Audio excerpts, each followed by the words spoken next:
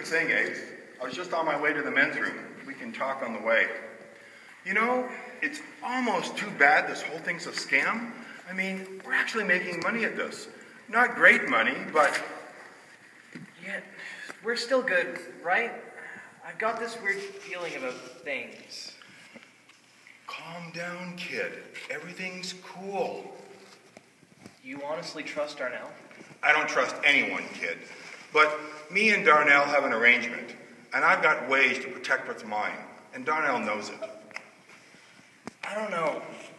Things smell bad.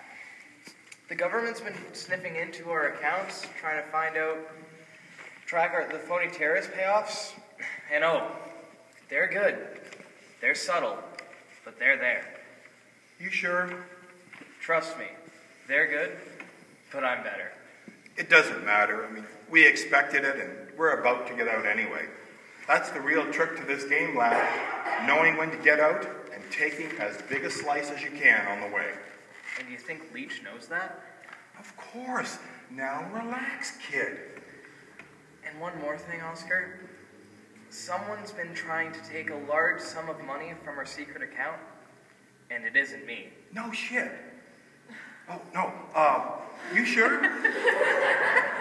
You sure? Huh. Yeah, right. Well, ain't that the thing? I'm looking at Leach's office. Don't worry, kid. I can deal with Darnell.